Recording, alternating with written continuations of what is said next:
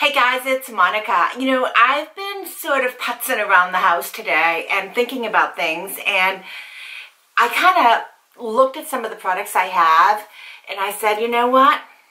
Why don't I steal one of my Facebook favorite things to do, which is Throwback Thursday, and do it in some of the products I have. So I don't know if this is going to be a series, but I'm going to add a couple of products that so many of you have asked, are you still using? Are you still using? So I'm only going to pick two because I don't want this to be super long. And then I'm also going to throw back to one of my favorite memories in my life. So if you're interested, stay tuned.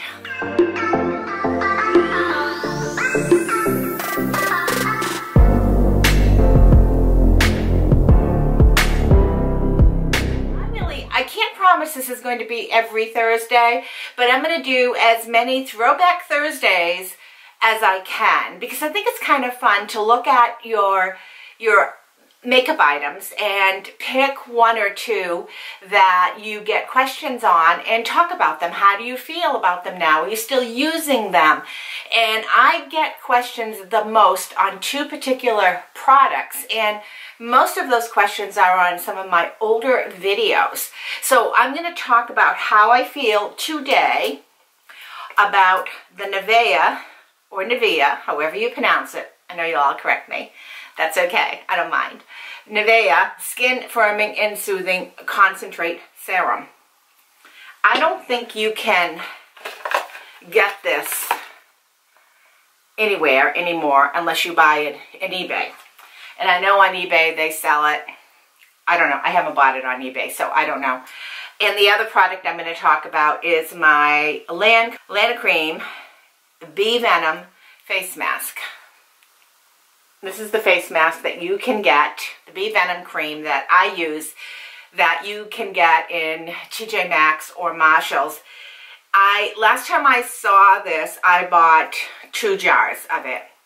And the last time I really looked for it was probably maybe a couple of months ago. But a few weeks ago, I saw a couple of jars on the shelf in Marshall's. I did not buy it because I knew that I had enough. So Bee Venom and Nivea. I'm going to start with the Bee Venom. Do I still use the Bee Venom? I do. Do I use it the same way? I don't. To this day, every time I use the Bee Venom cream, it still stings me. And I jump around and I go, ooh, my face is on fire. I find that when I use this, I wake up the next morning and my skin is super, super moisturized. I have been using this for a long time. I think I started using this in 2016 maybe. I've been using this for a long time, and I have been using it for a long time in conjunction, especially with Retin-A use. So the Retin-A, I have dry skin. The Retin-A dries your skin, makes it even worse. I found the Bee Venom, and I know that a lot of people use Benigma, which is the same type of a product that works the same way.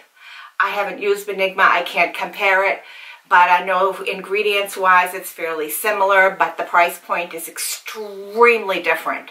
So when I bought this last jar of it, was $4.99 in Marshall's. I've seen it anywhere between $4.99 and $6.99. You can also buy this on eBay and pay a heck of a lot more. I'm not going to, because of the fact that since I started to use the CBD face oil, and I use the McCoo, since I started to use that, I have not really used as much Bee Venom cream because the McCoo, the CBD face oil gives me better results than the Bee Venom cream does. So that said, I'm going to use up my existing Bee Venom cream, without a doubt. When I'm done, depending on what happens, because, you know, your skincare, you change up and all that, depending on what happens for a moisturizer, if I'm still using the CBD oil, which I imagine I will be, I'm not going to really need this. But I am finishing it up. I like it. Some people use it, I mean, you can use the bee venom cream in the morning, you can use it anytime you want. The CBD cream, I use basically at night after my retin-A or before my retin-A. That's how I use my CBD face oil. 99% of the time, my CBD face oil is used before I apply retin-A. 99% of the time, when I was using the bee venom cream, I applied it after I put my retin-A on, right before bed. So am I still using it? Yes and no. Will I continue to buy it? Probably not, because I'm enjoying the benefits I'm getting from the CBD face oil much better. And the CBD face oil is expensive. It's a lot more money. If I didn't have the CBD face oil or didn't want to buy CBD face oil, I would buy this still. I would still use this without a doubt. So, bee venom cream, $4.99, $6.99. In Marshall's, TJ Maxx. I wouldn't pay any more than that. I wouldn't be going on eBay and paying 50 bucks for it. I'd say bye-bye. But that's a scoop on that. Now, Nivea. I'm really torn about this. Everyone says, does it help your bags? I never used it for my bags. Does it help down here? You know, I was never good on my neck with it or my jowls with it. And the reason why I have so much of it left is the only place that I would use this is I would actually squeeze out a tiny, tiny bit of it, just a tiny bit, and I would put it on a Q-tip, and I would put it on the very inner corners of my eyes, where you can see the bags, and on the inner corner of my upper eyelids, I should say, because I would say, and I'm embarrassed to show you my fingernails, they're horrible, I would say the inner corner of my eyelids, even though this is not touted to be applied there, this is the only place I ever really put it. And I have what we call fat pockets.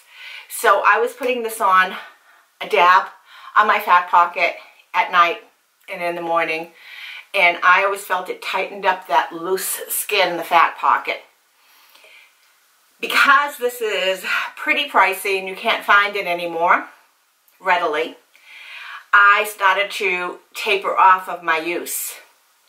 And one of the things that I noticed when I stopped using it was that my fat pocket got worse, came back. So I've been experimenting with different creams to see if anything would really help with those fat pockets. Don't say surgery, because I'm not going there. To see if they would help. I've tried using the jade roller, the small piece, to push out the fluid. I've tried a couple of different things, and sometimes I can make it look really good. Sometimes, depending on what I use to apply. But nothing works as good as this on my eyes for those fat pockets. So, yeah, I like this. I am thankful I still have plenty in this tube. I will continue to experiment to see if anything else would work as good. For me, this is temporary fix. Over the course of time, every time I applied it, it seemed to really do a good job. I really liked it. I am using a number of different eye creams right now. I'm using one that I am very, very pleased with. And I'm not going to say that it works on my eye fat pocket because I haven't really seen that. But I do like how it is working around my eyes, and that is the one that I got from City Beauty, which I've talked about in a previous video.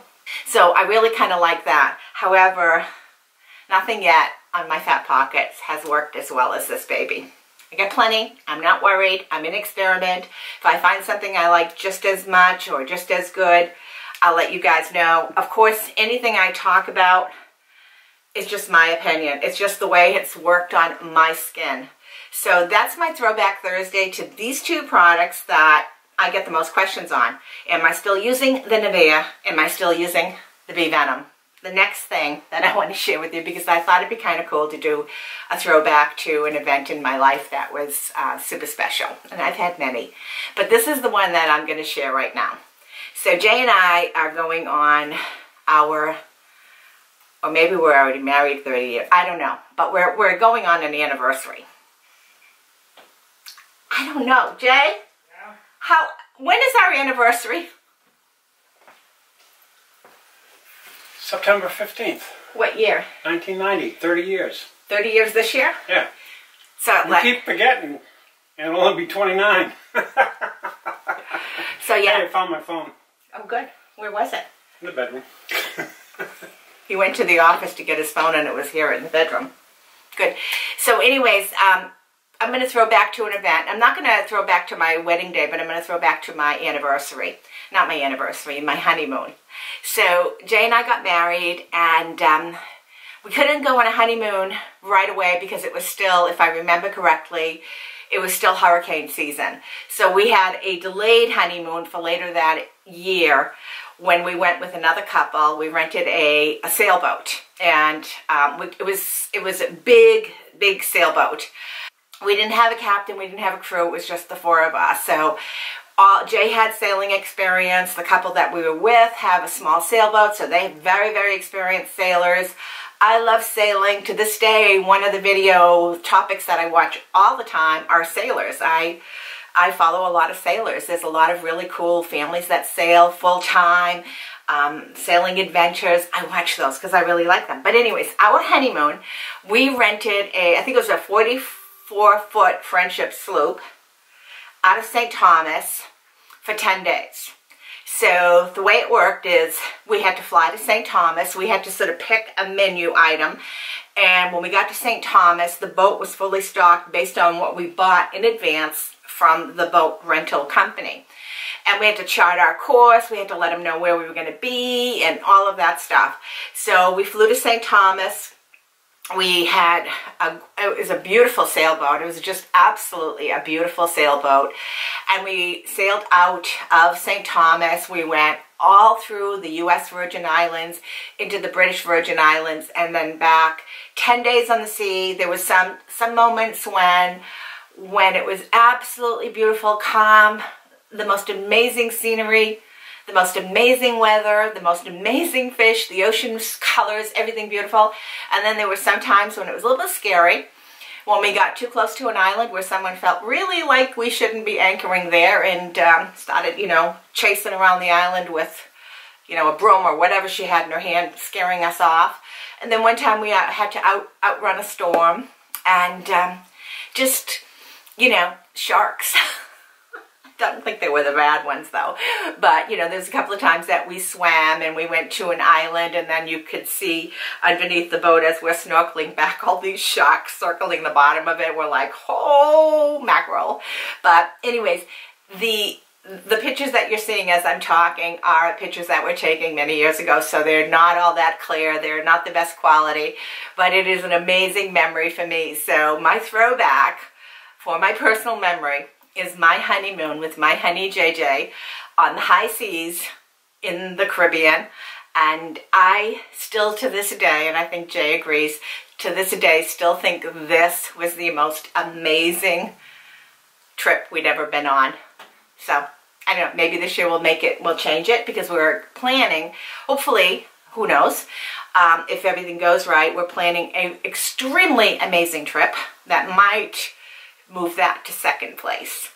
But that's my memory, that's my throwback. So throwback to my products and throwback to a wonderful time in my life. I hope you enjoy my memories. And if you have any products or anything you would like to know, you'd like me to share in my next Throwback Thursday, leave it in the comments below. I'm going to try to do this on Thursdays, publish it on Thursdays, and do as many as I can. So thank you all so much, and I will see you in my next video. Bye guys.